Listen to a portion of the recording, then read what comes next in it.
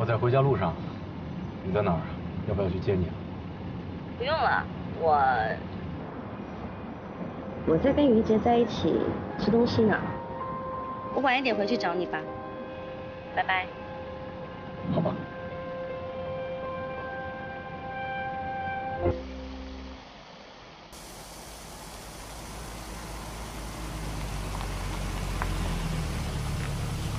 到了。先生您好。先不用，谢谢。好的。奇怪了，奇怪什么？怎么不在公司谈呢？董事长说了，你跟白小姐都是年轻人，顺便吃个饭，公司2便。你说这白小姐得是多漂亮一姑娘，让你俩这么极力撮合？你一会儿见见就知道了呗。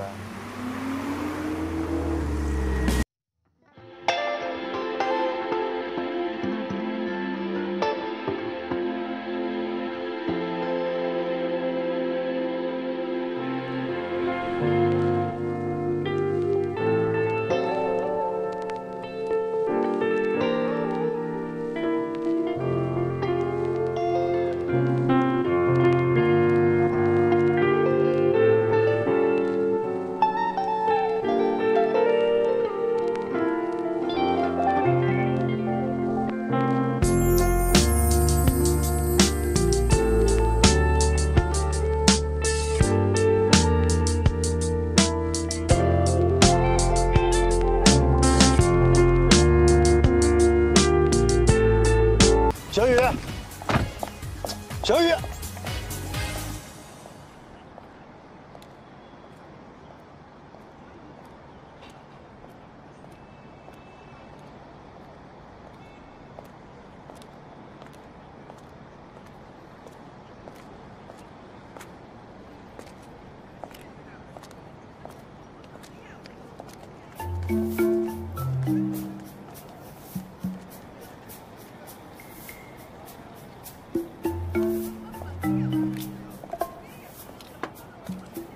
这么巧？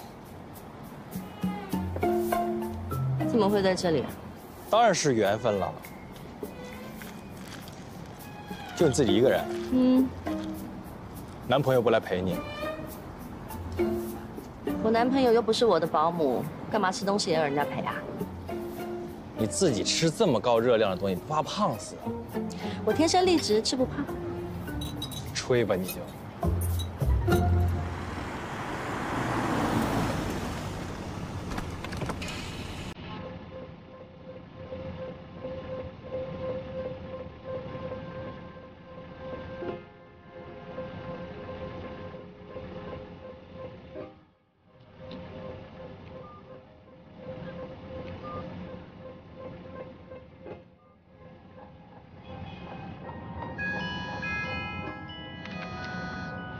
喂，我在回家路上，你在哪儿啊？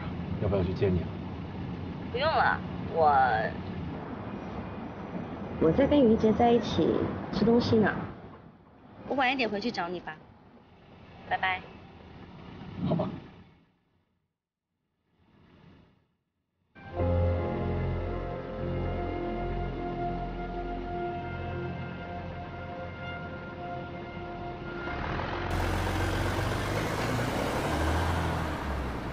你俩这矛盾闹得有点太明显了。说吧，怎么了？没什么事。跟我就别装了，你开不开心我还看不出来。说吧，看我能不能帮你。其实真没什么事，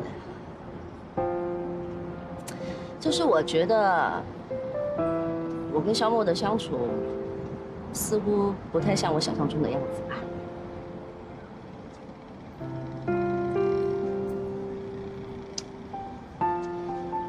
那这个问题，我可能帮不上忙，还需要你们俩自己来解决。你帮我吃东西吧。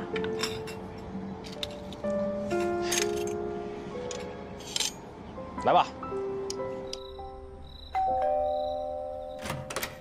哎，姐，来了。你怎么么样？我好好的闹起肚子来了。哎呀，小病是福嘛，让身体打打仗，保持战斗力啊。哎，我跟你说啊，这都是已经熬好的中药，一天2次，放在水里面煮一下就能吃了啊。谢谢姐。谢谢什么呀？照顾好你自己。最近和我姐夫怎么样了？没怎么样，反正呢，早晚得有人让步，我就看他哪天向我低头。哎呀，我说这养孩子啊，不是养小猫小狗，你要不要再考虑一下？我看出来了，你们俩呀都一样是死脑筋，只会用理智生活。那不用理智生活，用什么生活呢？生活又不是开飞机，你只会用理智去思考问题，从来都不会用感情，这人活着还有什么意思啊？啊？我真不知道吴迪怎么受得了你的。不跟你说了，走了。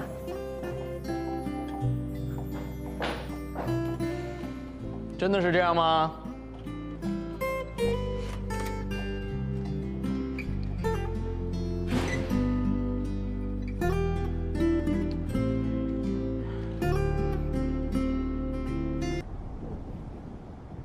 那就先这么处理吧，其他事情呢？是这样，公司每年都会有一次优秀副驾驶去海外培训的计划，是根据飞行员的出勤和飞行记录，在全公司的副驾驶中评选出成绩最好的3位，去海外培训2周。今年的评选成绩报告已经出来，已经有了前3位的名单。这3个都是今年表现十分出色的资深副驾驶。对，都是实至名归的。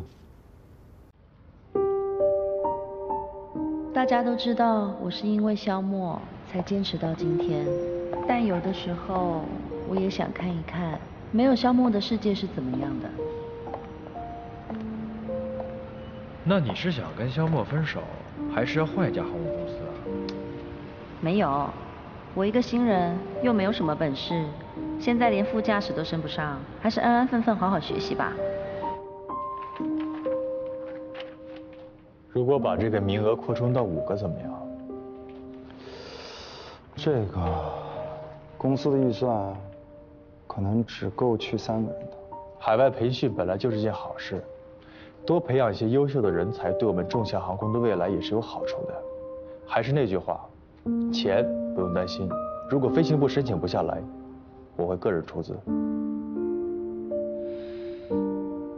好。